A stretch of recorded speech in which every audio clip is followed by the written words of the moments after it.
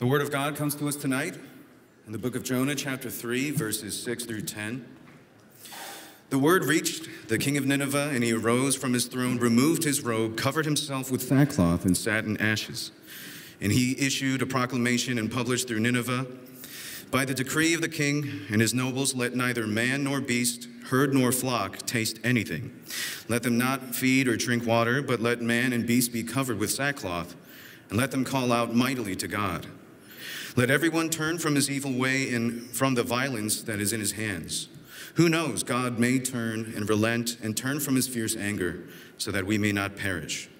When God saw what they did, how they turned from their evil way, God relented of the disaster that he had said he would do to them, and he did not do it. The grass withers, the flowers fade, but the word of our God stands forever.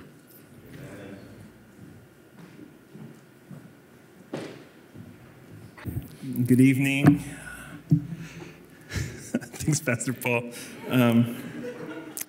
Well, before we get into God's word, I do want to express my words of appreciation. Really thankful to be invited to preach here this weekend. The joy I got to experience worshiping, the prayers of revival, being deeply moving and ministering, the breath of fresh air. I feel like I got to breathe here. My elders at my church put a cap on my speaking engagements for the year. So they limited, and they did this in order to protect me from overcommitment and from burnout. And yet, they still allow me to go out because they understand, as they've witnessed happen time and time again, when I go and I preach, worshiping with other brothers and sisters, fellowshipping with other Christians, how recharged I am when I come back, how renewed I am, restored I am, how I am revived. And I am confident that when they see me tomorrow, even though we will have all lost an hour of sleep, that they'll know that I've come back revived and recharged, renewed and restored. So I'm thankful for that. I just want to also say I'm really encouraged by the dedication of all those who came out, gave up their weekend, traveled here in the midst of the rain to come and to worship, to sing, and to pray, and to hear God's word. I'm really thankful for all the servants. I know I'm not hosting the revival, but just really encouraged to see how many parts there are, how many people are involved, all the hands and the feet that could allow something like this to happen so we would happen smoothly. And then I'm also really encouraged by the pastoral staff here, their love, their care, their ministry to you all, and I just hope that you would understand that, know that, appreciate that, and in return you would encourage them and thank them and pray for them and care for them, just as you are already doing, but that you would do so more and more. So with that being said, would you join me in prayer, and we'll get into God's word.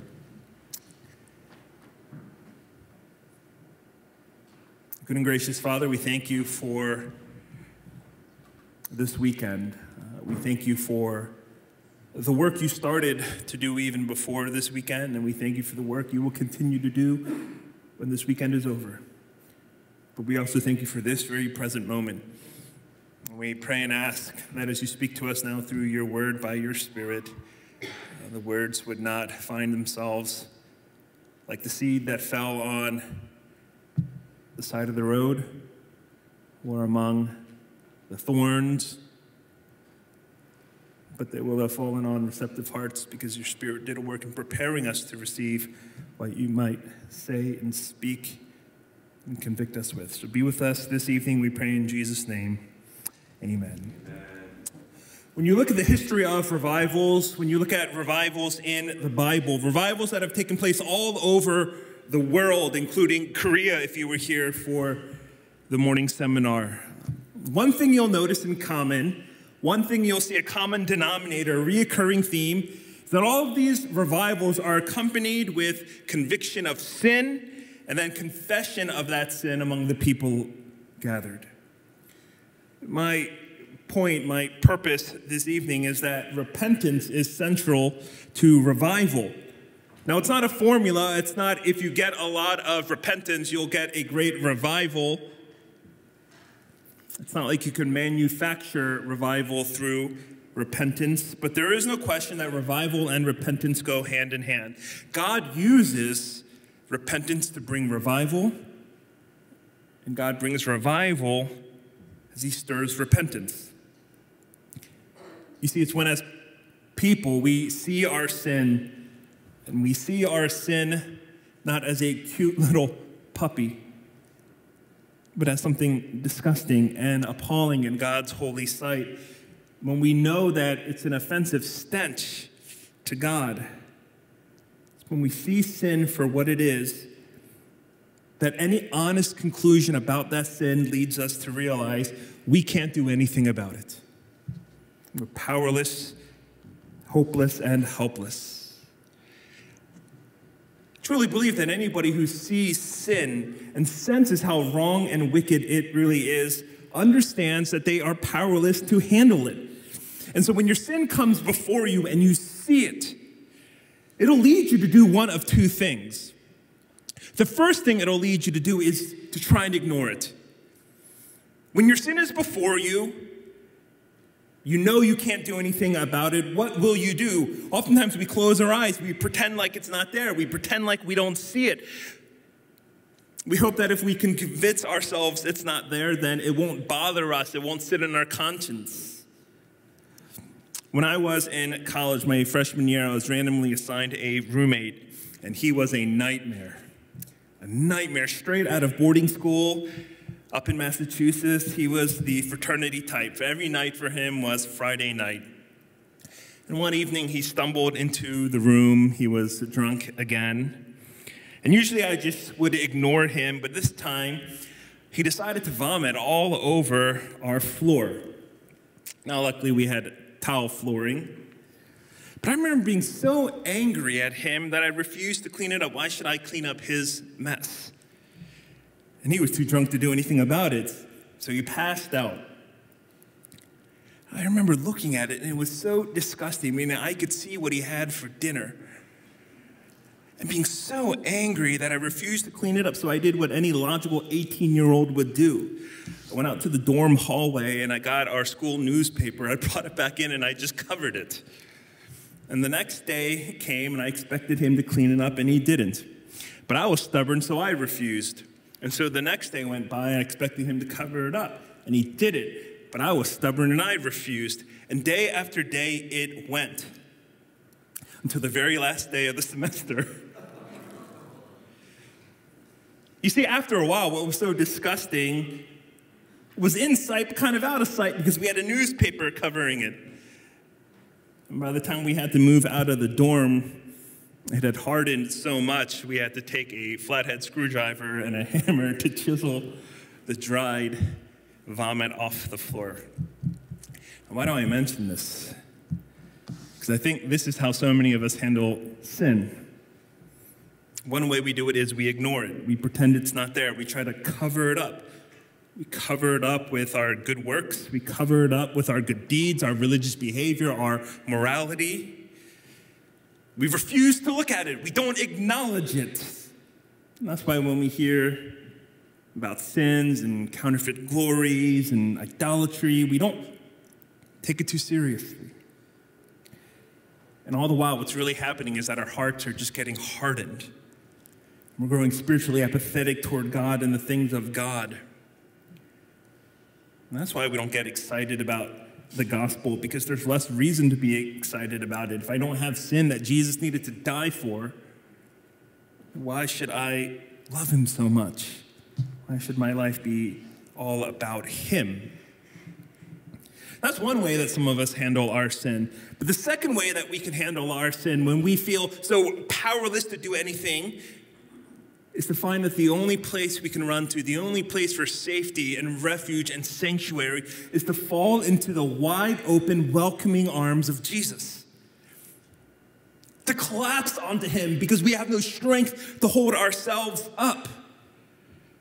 And to fall on him because he's the only one who can do something about our spiritual condition. Jesus is the only one who can defeat our sin. He's the only one who can cleanse us. He's the only one who can wash us and purify us. And it's this approach, falling on Jesus, coming to him in our repentance. It's that which keeps our heart not hardened, but tender as we stay close to Jesus, warmed by Jesus. See, but that's not all repentance is. Repentance is not just running to Jesus. It's not simply turning to Jesus. Repentance requires turning from sin. And for that, I want to look this evening at this very familiar story in Jonah. And when you hear it again tomorrow morning as Pastor Paul preaches on Jonah 3, it'll be extra familiar. So let me summarize what's happening so far in this book. Jonah is called by God to go to the city of Nineveh. It's a city in Assyria. And he's called to go with a message of judgment. And the message is essentially this: call out against it, for their evil has come up before me. Now, historically, you may already know this, but Israel and Assyria were enemies. And so you might think Jonah would want to go on this trip. You'd think Jonah would be excited to be the bearer of bad news so he could rub it in their face. These people who were his enemies, these people whom he hated. I mean, if you told me that I had an opportunity to go and pronounce judgment on those who've wronged me, those I dislike, those who offended me, you wouldn't have to ask me twice. I'd happily go and I'd skip along the way. But Jonah, interestingly, doesn't respond like that. Jonah runs away. Now, why does he run away? Well, the answer is this: because Jonah knew and understood something really important about the heart of God. Jonah knew something about God, a theology beyond what we know. Jonah knew just how merciful and gracious, slow to anger, and steadfast in love God was. And so he knew that if he went and gave them this word of warning, this word of judgment, God would relent if his people would repent. Jonah knew that God's worst enemies, his worst enemies, the vilest of people, the scumbags and the sinners, if they would repent, God would relent. And this is why Jonah refuses to go. He knows that the warning of this oncoming judgment is actually a gracious thing to do. And this is why he thought it was better to run away. And so he runs away. You know the story.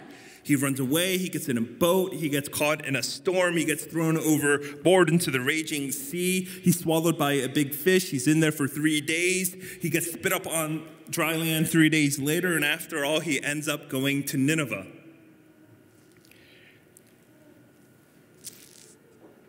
And there his worst fears are realized, because he shows up in Nineveh. And we didn't read this, but in verse 4, he declares, "Yet 40 days, and Nineveh shall be overthrown." He declares the word of judgment, and here's the response in verse 5. The people of Nineveh believed God. And that's where our passage picks up today. So if you have a Bible, open with me. Look with me at verse 6. Verse 6, we read this: "The word reached the king of Nineveh, and he arose from his throne, removed his robe, covered himself with sackcloth, and sat in ashes."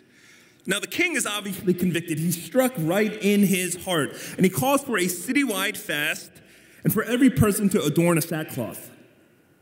And we read in verses 7 and 8, "Let neither man nor beast, herd nor flock taste anything.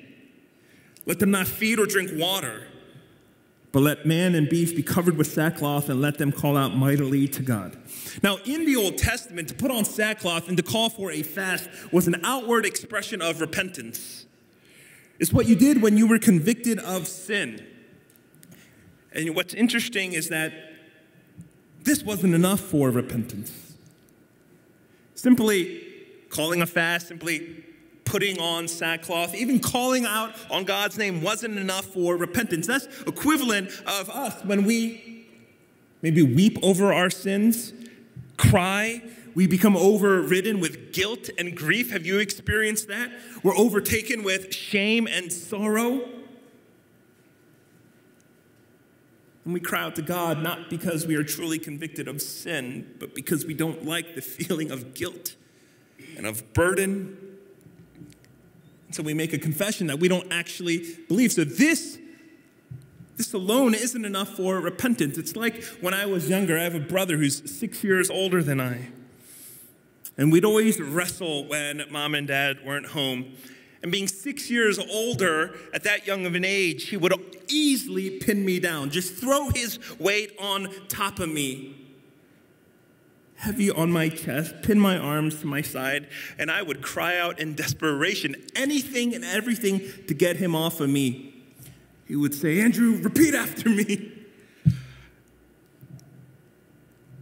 And I would say, "Young, you're the best.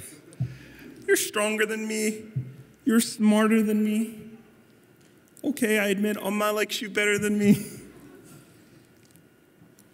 And we would call out confessions simply to relieve the pressure. Fasting, sackcloth, calling on God's name, weeping, crying, feeling guilty, feeling grief, feeling sorrow, feeling ashamed. These are all expressions of repentance, but they themselves do not evidence repentance. So then, what is the evidence of repentance? We see that in verse 10. When God saw what they did, how they turned from their evil way, God relented of the disaster that he had said he would do to them, and he did not do it. What is the evidence of repentance? It is that they turned away from their evil way. They didn't simply turn to God, call out to God, but in turning to God, they turned from their wickedness. They turned from their sin. They resolved to fight their sin and flee their sin, to hate their sin. And it's this repentance in Nineveh that led to revival in the city. A repentance that required two turns, a turn to God and a turn away from sin. A turn that required them to see sin as vile and disgusting and to see God as gracious and merciful. And my question to you, dear friends, is this: are you regularly repenting in a genuine way, in a way that requires two turns, a turn to God and a turn away from sin? You see, I think so much of the problem with the way that we do repentance is that we only make one of these turns. And when we only make one of these turns, we're only experiencing some of the gospel. Some of the gospel at best, none of the gospel at worst. Because if you're not turning from sin, you're minimizing God's holiness. But if you're not turning to God, then you're minimizing his grace. But when you turn from sin and you turn to God, then and only then can you experience the joy and the freedom of the gospel. Then and only then can times of refreshing fall upon you. You know, it's in the book of Acts, Acts chapter 3, that the apostle Peter enters Solomon's portico and he begins preaching a sermon. And in Acts chapter 3, this is what he preaches as he proclaims the good news. He says, "Repent therefore and turn back, that your sins may be blotted out, that times of refreshing may come from the presence of the Lord." Repent and turn back, that your sins may be blotted out. Why? So that a time of refreshing would befall you. Repent of your sins, turn back to God, and God would open the floodgates for his sweet mercy to fall on you, for there to be a time of refreshing. What happens when things aren't refreshed? They become stagnant. They become stale. What happens when you aren't refreshed? You grow tired and weary. What happens when we don't repent and turn to God? We're not refreshed. Spiritual dryness, spiritual plateauing. You see, friends, when we don't properly repent and we don't make both turns, we cut ourselves off from the time of refreshing that the Lord wants to bring to us. I'm afraid many in our generation have not learned how to truly repent. We know how to say, "I'm sorry." We know how to feel ashamed. We know how to be struck with guilt. So many of us know how to turn to God, but what we fail to learn It's how to turn from sin. And yet in every revival, this is how God's Spirit moves among his people. He empowers us to make both turns. It's what happens in 2 Kings 22. I alluded to it last night. King Josiah received the law. He confessed his sins, and then he turned from them. What did he do? In turning from his sins, he tore down the high places. He tore down the places of worship, false worship. Turning to God, he turned from sin. It's what happened in Nineveh. Here in Jonah chapter 3, the people heard Jonah's message of God's judgment. They believed in him. They cried out. And then what did they do? They turned from their evil ways. Turning to God, they turned from sin. It's what happened in Korea, as we heard Pastor Andrew talk about this morning. In the great Pyongyang revival, as people's hearts were stirred by God, they confessed their sins to those they injured. They returned stolen property. They returned stolen money. Turning to God, they turned from sin. It's what happened as the Asbury revival in 1970. After stirring college students to repentance, the manager of the bookstore testified that he knew revival had come because finally the debts were being paid off. And student after student were coming with all the books they had stolen from the bookstore. Turning to God, they turned from sin. In 1995 at Wheaton College, when revival broke out for a whole week, students prayed evening into morning confessing their sins. And by the end of the week, they had collected many large black hefty trash bags filled with pornography and drugs and alcohol that the students had thrown into them. Turning to God, they turned from sin. You see, friends, this is what true repentance is. Not just turning to God, turning from sin. Would we learn how to do that? So that the waves of grace would fall upon us in a time of refreshing. And that it might lead to revival in our hearts as we become a repenting people, and lead to revival in our church as we become a repenting body. And in order for that to happen, we need to unmask two false forms of repentance. Two false forms of repentance that we're so tempted to adapt. I've named them performative repentance and pretend repentance. And what do I mean by that? First, performative repentance. Performative repentance is when you turn away from sin, but you don't turn to God. So you're really not repentant at all.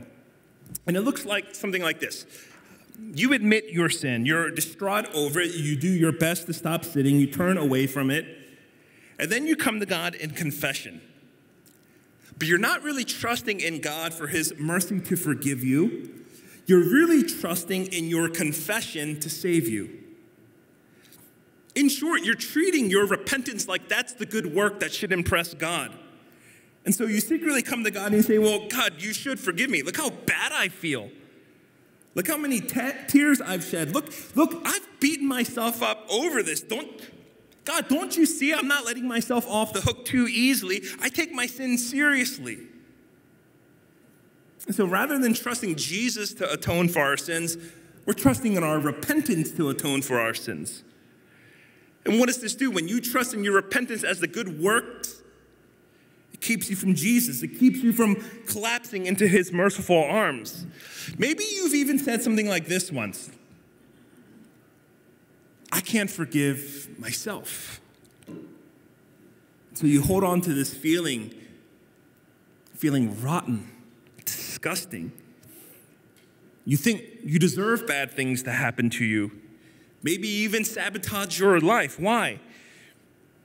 Because you think your sorrow over sin is more important than God's actual forgiveness over your sin. You see, in performative repentance, you refuse to truly believe that God alone has paid your debt through Jesus. You refuse to thrust yourself upon his mercy because you think your performance in repenting should be enough. It's like this. Imagine that you won the lottery.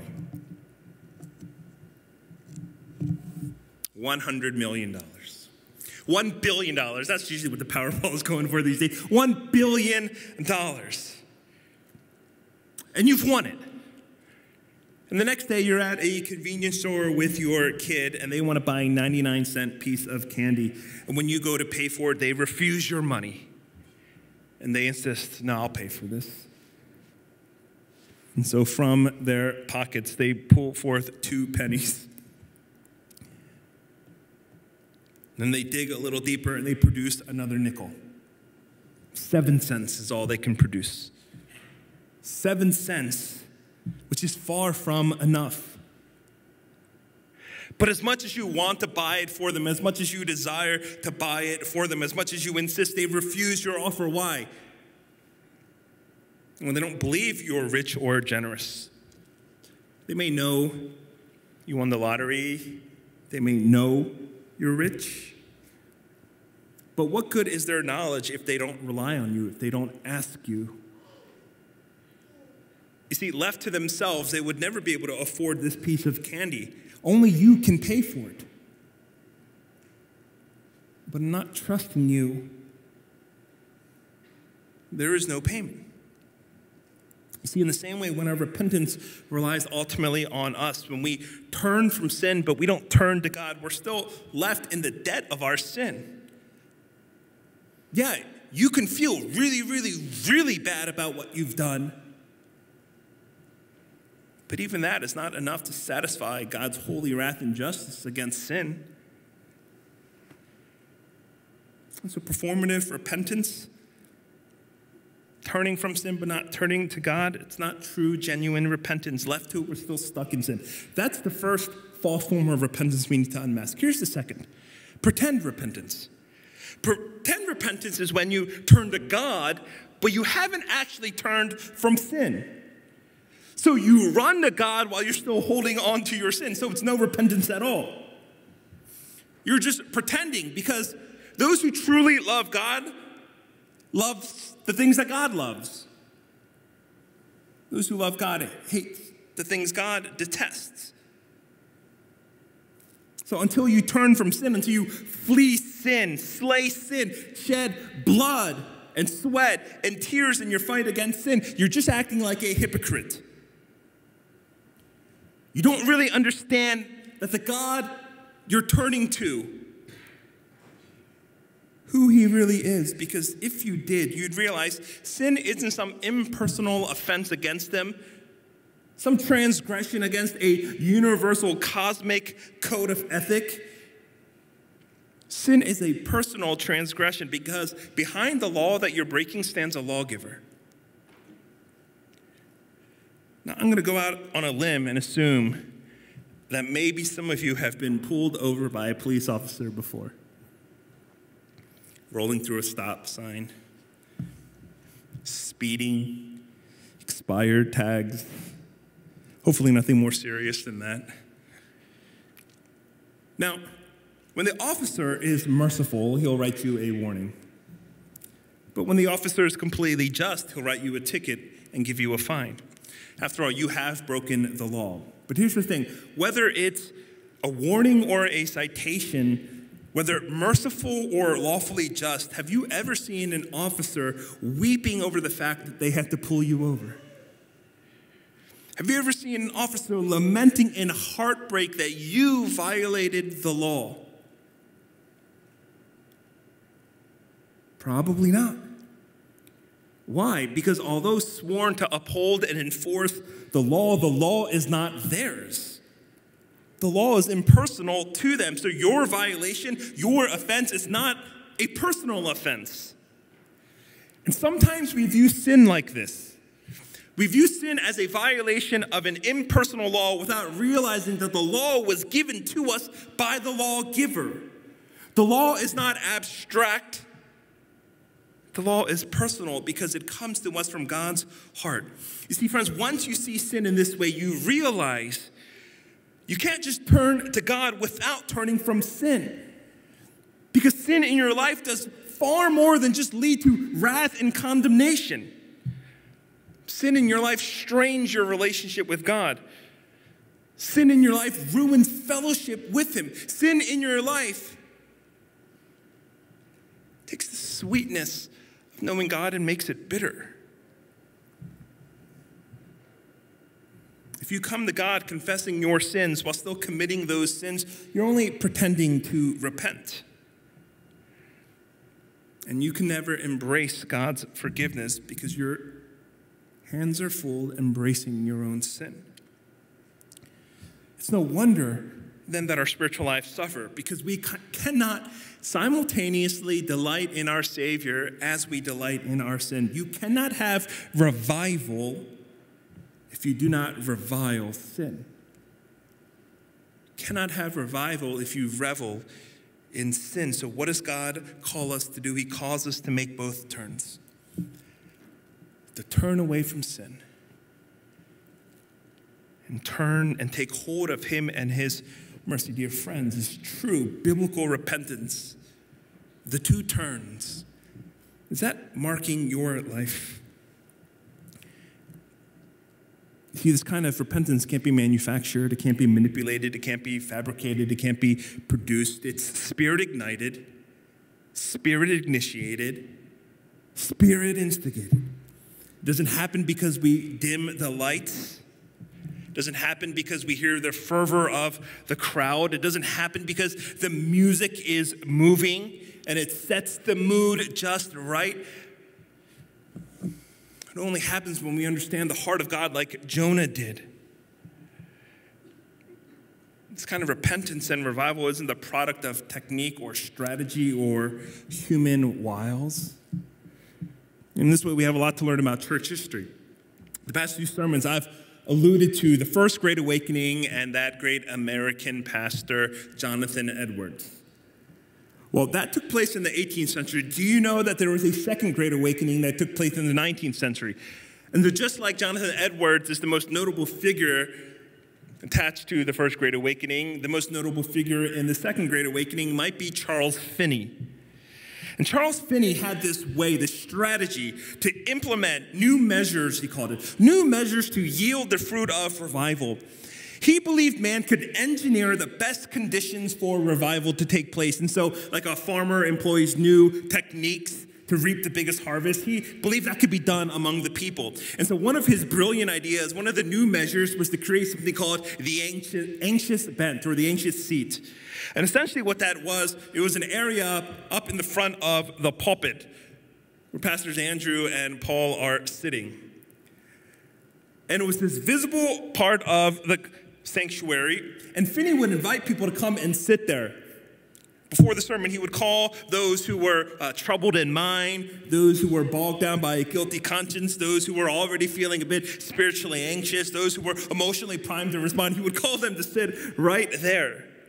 And then in the midst of the sermon, as they were listening and as he was preaching, and he began to notice the way that they were beginning to get emotional, then he would begin not to stir their affections, but to tug and manipulate their emotions. It'd be really hard to get through and read Pastor Paul because I don't know if he knows what emotion is, but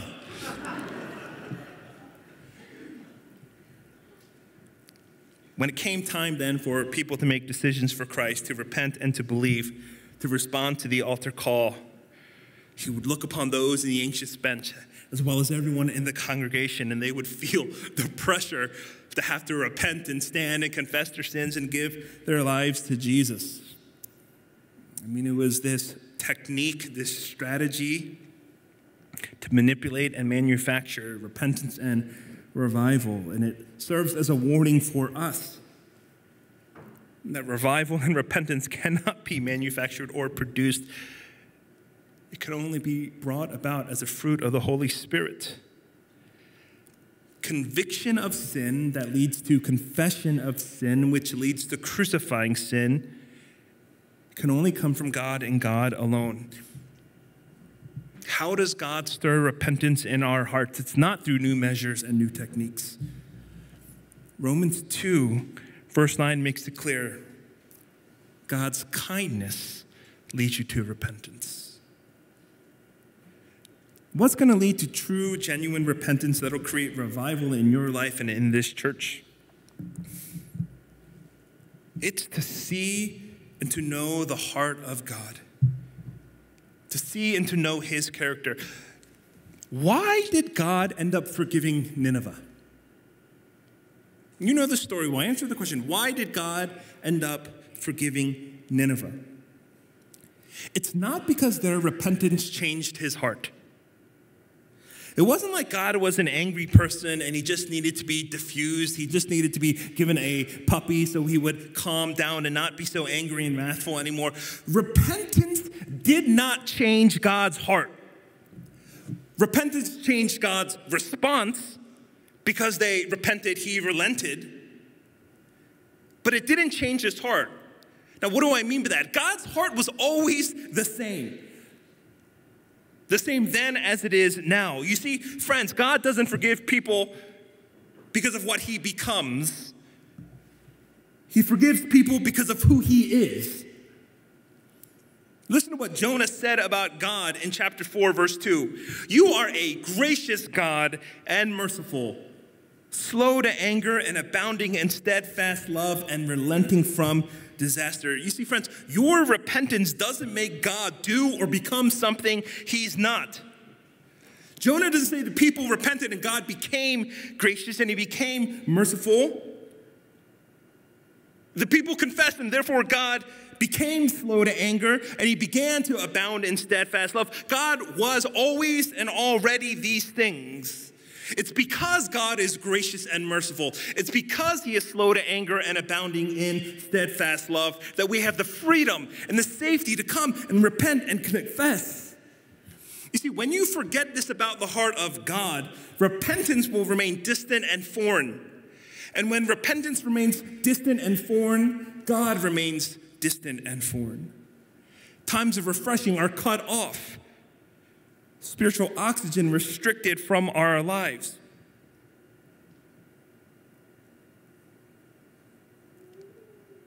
Nineveh repented. God relented. But here's the thing about Nineveh's repentance. As far as they were concerned, they were throwing a Hail Mary.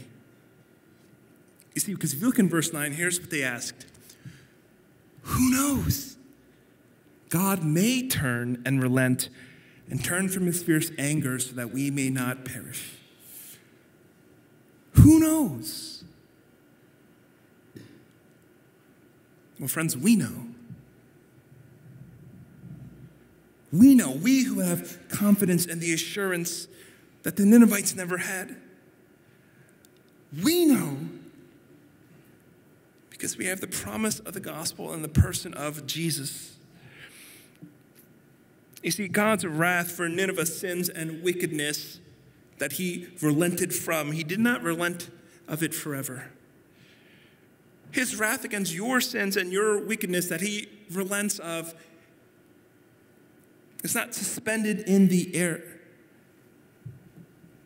His wrath for our waywardness and our wickedness was unleashed upon Christ, our substitute.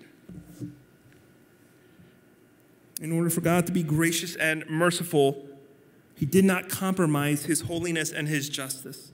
Because mercy and justice met at the cross where Jesus was slain for your sins. Where Jesus stood in the place of your guilt. Where Jesus took the death that your unrighteousness deserves so that you might find in him safety. To turn to him in repentance. And power to turn away from sin. God showed you kindness on the cross because it's his kindness that leads you to repentance. So here's the gospel's confidence held out for you in 1 John 1. The blood of Jesus, his son, cleanses us from all sin. If we say we have no sin, we deceive ourselves, and the truth is not in us. If we confess our sins, he is faithful and just to forgive us our sins and to cleanse us from all unrighteousness. Dear friends, if we repent, God relents. And as Psalm 103 says, as far as the east is from the west, so far does he remove our transgressions from us. Let me close with this story.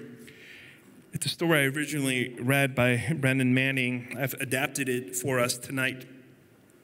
Let me read you the story. There was once a godly woman, a God-fearing woman who was alarmed because she was having visions of Jesus every night.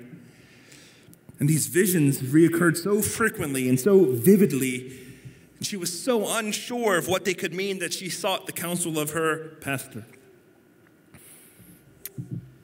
And he listened to her carefully and patiently as she told him the vision she was having of Jesus, and trying with all of his might and wisdom to discern the legitimacy of these visions. Here was his counsel.